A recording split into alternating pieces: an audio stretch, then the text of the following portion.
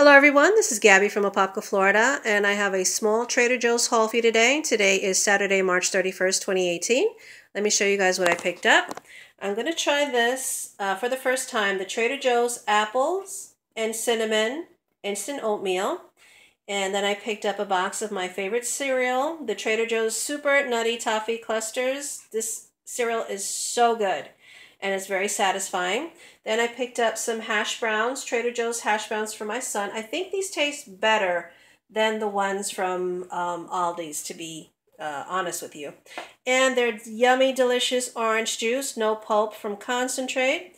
And this is a must. You have to get this seasoning.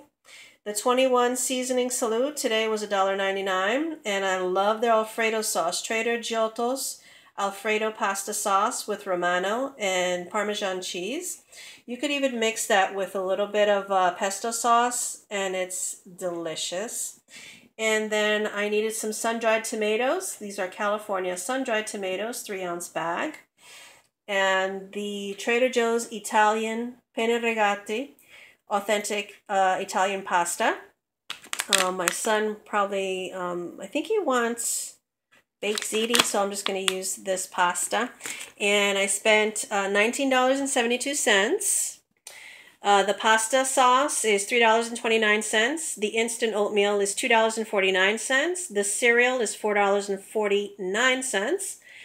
The orange juice is $2.49. The hash browns $1.99. The sun-dried tomatoes are $1.99. The pasta is 99 cents, and the 21 Salute seasoning is $1.99.